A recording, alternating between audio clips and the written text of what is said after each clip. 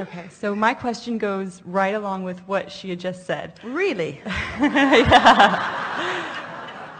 And I have friends here with the exact same question. Really? So I feel like what the situation that happened was I did meet a guy, and we were both out of the vortex, and so he was my point of attraction that then I experienced that alignment, and so it was because of him. So then when he left, then it was that big drop. And so then I knew, well, I had to get back to that high-flying feeling. And so then I discovered you, and I learned, I understood, okay, so it was alignment with Source that was that high feeling. So Always is. Always is. And so, and it was that self-worth piece, because I did not have that at the time. Because it was very conditional on, well, now he doesn't like me, what does that mean about me? So I've been working on this, and I feel like it's just, I mean, it's like learning calculus or something. You're just constantly having new aha moments, and it builds. And my friends and I love talking about this at work. And so we're noticing every area of my life is changing. It's just good, better, and best. So, you know, I'm very fulfilled, and, you know, I just feel like I can't even cry anymore about some things, because then I feel like, well, that's just, you know, self-pity in some of those times, and I just don't feel that anymore. I feel worthy. So then the question is, can that one person come back if I've done all this? Yes. Yes. And the way to accomplish that is by not using that person as your reason for feeling good. Just getting to that general place, and we can feel that you're there because you used words like worthy, sense of value. So now that you're there, once you're there, now, like Esther at the pool, she was already there, and then she turned her attention to beautiful things and focused upon those positive aspects. And in doing so, activated those positive aspects within herself. Now, the reason that this is powerful is that when you are tuned in, tapped in, turned on like that, so you're actually experiencing life through the eyes of Source, through the vantage point of Source, and then you turn your attention to someone who you're appreciating, there is so much leverage in that. So if that person is anywhere in the vibrational vicinity, your strong attention to it will be like a moth to a flame. In other words, that's exactly what happens. However, we want you to look at it just a little bit differently than that. Everything that we said there is accurate. But this is a piece, if you will look at it differently, in this way that we're about to say to you, you'll feel the ease of accomplishment magnified. So, remember that it's about attraction. And remember that you're wanting your path to unfold beneath your feet, and you're wanting to realize it. So, you sifted and sorted, and you put something that you really want in the vortex. And the universe has got it all lined up. And there are lots of paths to lead you to it. So your work is to get into the place of realizing that path.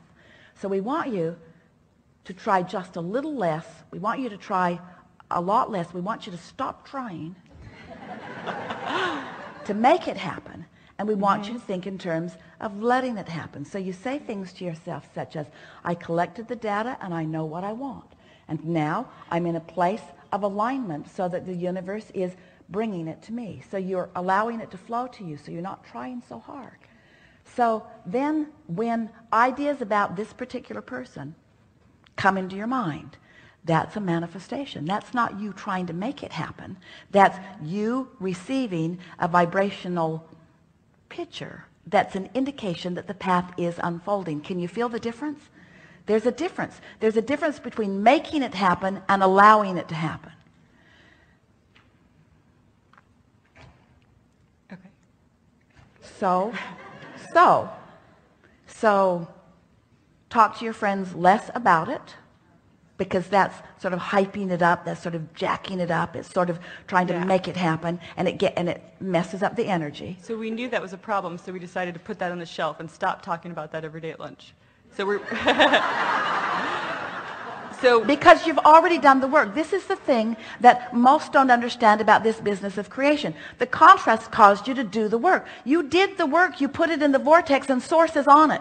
So now all you have to do is be in a place where you're not holding it apart.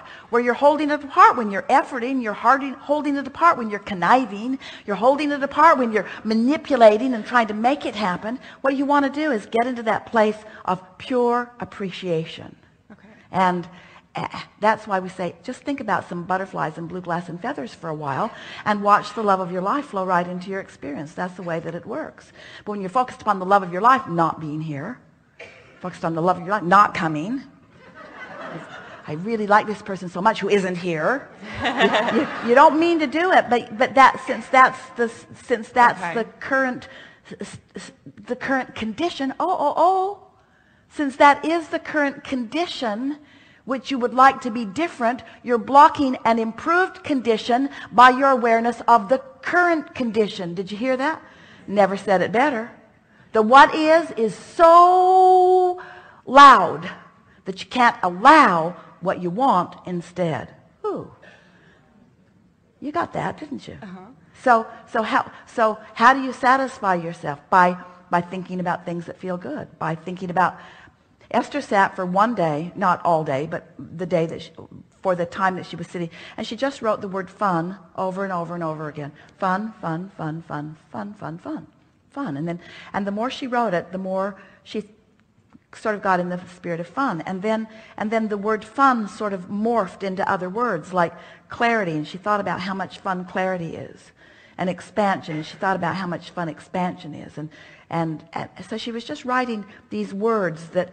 And it almost to action-oriented, to getting in and getting it done perspectives, that doesn't feel like really accomplishing anything. But what it was accomplishing is she was creating a vibrational atmosphere that made her conducive to the reception of impulses and ideas, you see. So the thing that you think that you're doing to make things happen, you want to occur to you. You don't want to go after them. If we can get this point across in a way that you can feel it. Your path, you're not looking for your path. Your path is beneath your feet. You're just wanting to know when to step on it. It's the impulse. It's coming to you.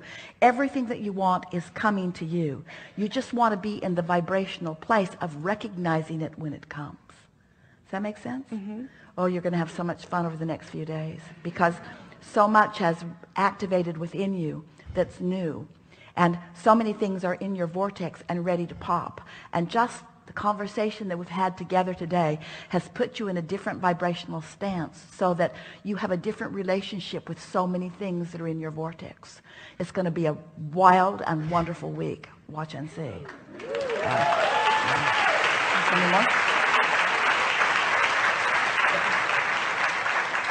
Well, it's interesting that you brought up the blue glass story because we have, so we knew that we needed to get off the subject, and I knew I needed to stop taking my own action in this situation. So we have started playing the game that you talked about, let's think of something to manifest and then watch it come. So we find a lot of fun in that. And like today, the one that she gave me was dove, and then a little bit later I looked down at my necklace, oh, there's a dove on it. And so it's fun just to see it come just like that. So I understood from I think what you said before of then have fun in my area. So I said, okay, well, I'm done trying, and then the guy who comes is going to have to be... Can you feel how your area feels different now than it did before? Mm-hmm. In other words, my project. So I had said, okay, it's going to have to be the UPS man that comes to my door because I'm done trying. And then a very cute guy moved into my right and a very cute guy above. So I'm having fun with it now. So am I lightening it and I feel I'm on the brink. Am I getting close? We have 3 questions for you. Okay. Why do you want it now? Why do I want it to manifest right We don't now? need an answer. We just want to put that question out. And the next question is, are you having fun in the process? Yes, I'm learning to. I'm getting Because there. if you're having fun in the process, don't you hope he never comes? Now wait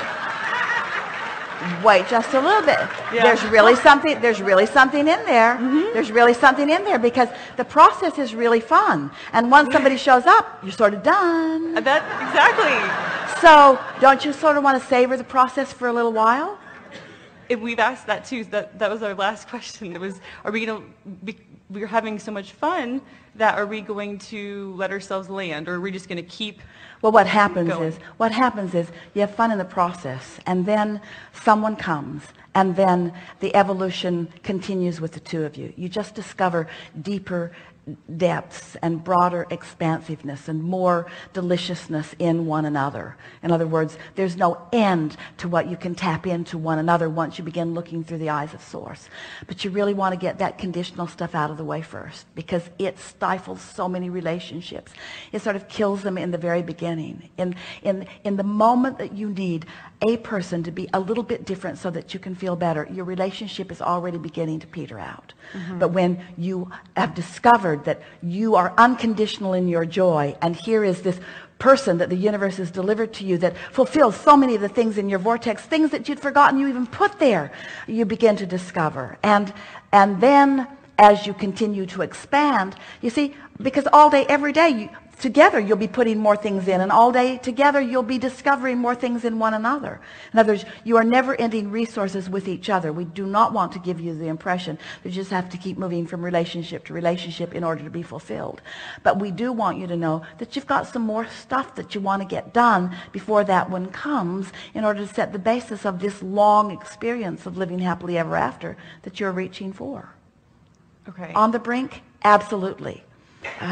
Fun in the process, yes, but if you can take the urgency of the time out of it and focus for a little while on how much fun you are enjoying the expansion of your own understanding of what you want, then each of these people that flow into your life experience, and there will be a few of them that will come and go and come and go and come and go, each of them will add immeasurably to your understanding of who you really are and what you really want. Okay. We think this is a really good time for a segment of refreshment. Thank you.